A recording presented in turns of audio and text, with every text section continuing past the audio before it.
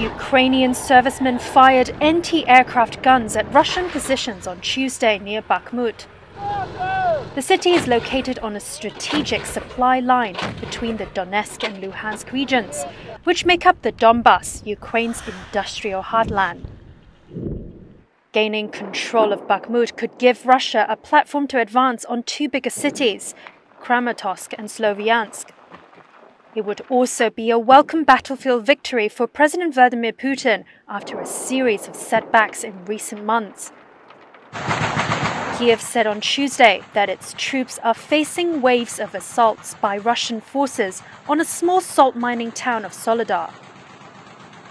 And seizing Soledar would give an advantage to Russian forces as they hope to capture Bakhmut, only a few miles to the southwest.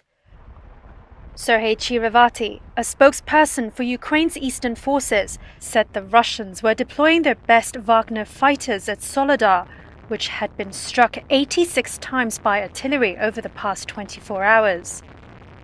Britain's defense ministry said Russian troops and Wagner fighters were probably now in control of most of the town after advances in the last 4 days.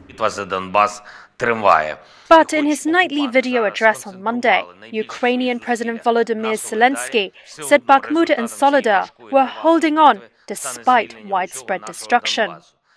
Reuters could not verify the battlefield reports. Meanwhile, 2 British voluntary workers have gone missing after they left the city of Kramatorsk for Soledar on Friday morning, according to Ukrainian police. Authorities said on Monday they were now looking for them.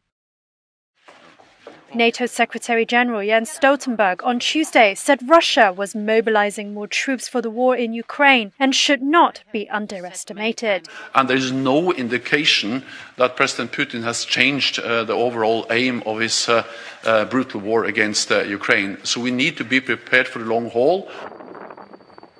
That as Russia's defense ministry released footage of a warship armed with hypersonic cruise weapons holding exercises in the Norwegian Sea.